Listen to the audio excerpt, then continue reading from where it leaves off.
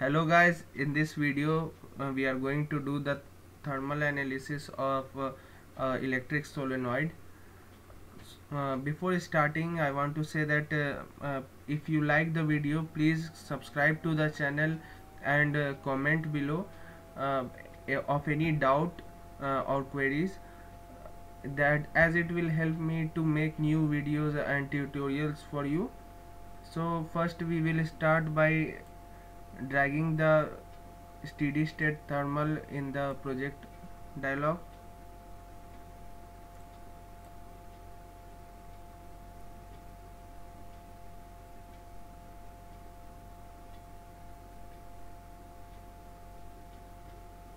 Now in the engineering data we will select the material which will be used in the project.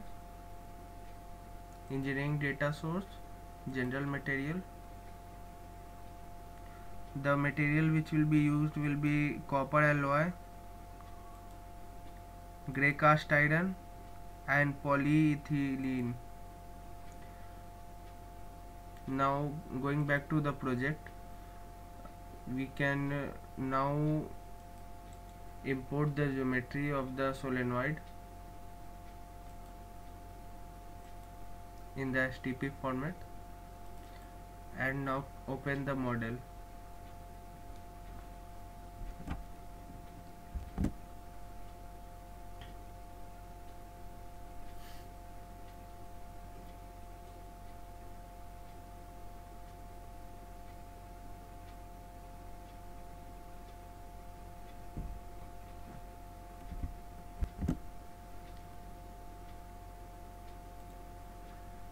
Now here in the geometry we can see different parts of the solenoid. It is in the bottom it is the bracket, then the core is the inner body, insulator and the coil. Now we can select the materials for different parts. This is the basic structure of a solenoid. So in the bracket it is structural steel, which is okay. In the core should be of grey cast iron. Then the insulator will be of polyethylene and the coil will be made up of copper alloy. Now in the mesh settings we will resize the mesh according to our wish, generally medium, and generate mesh.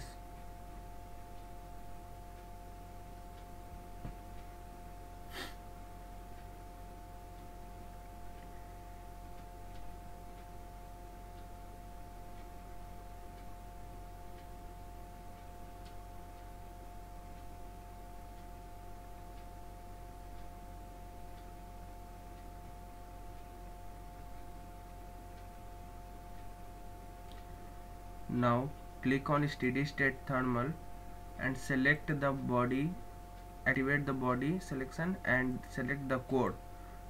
Insert the internal heat generation. First check that the units are in US customary,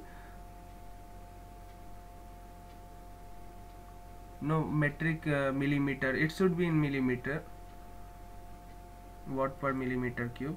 Okay, 0.001.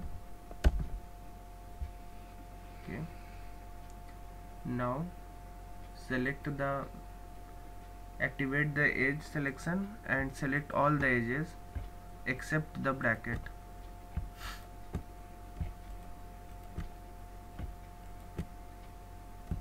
And the upper, and then right click and insert convection. In total there are 11 faces. The film coefficient will be 0.00005. Ambient temperature will be 25, and then select one edge of the bracket and insert temperature. The temperature should be 25. These all values are approximate. You can choose your own value. This is just for teaching purpose. Then press Ctrl and select convection and temperature and drag it in the solution. You will see a reaction probe and reaction probe 2 in the result. Now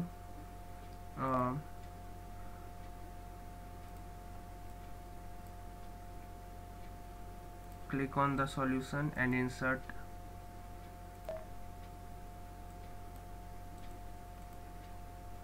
temperature and insert the total heat flux and solve.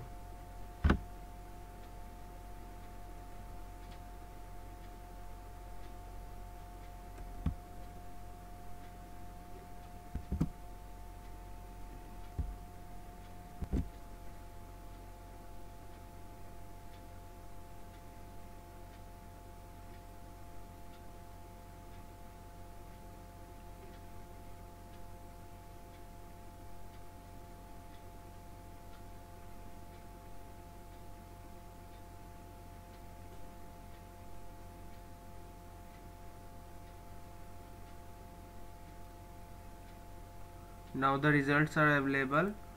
We can see the reaction probe value, heat is equal to minus 11.9, and the bracket heat value is minus 32 minus 0.79.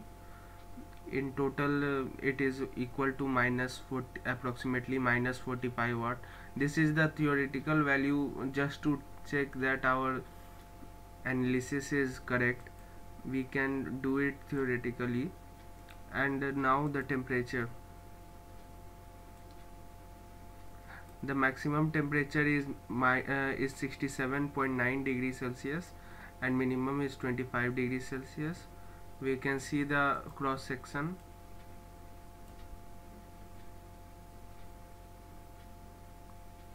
This way.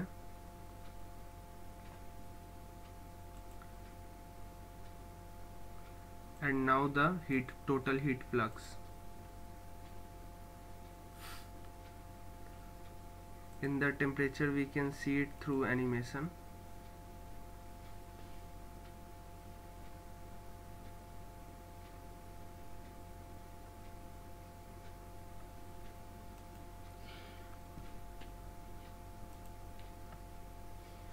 In the total heat flux we can see the results through graphics option.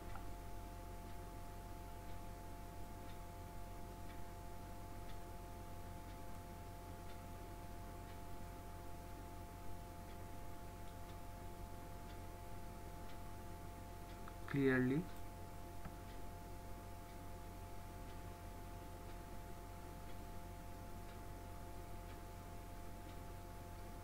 Here we can easily see the heat flux coming out of the solenoid.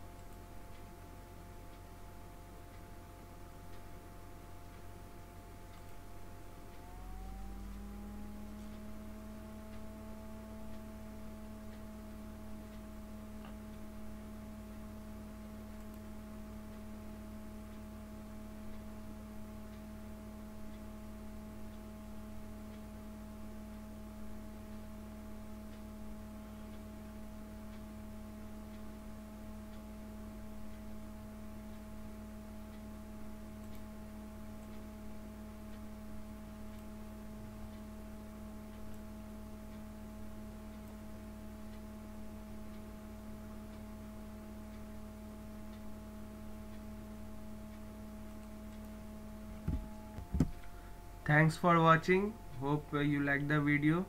Please subscribe to the channel so that we can make more tutorials. Thank you.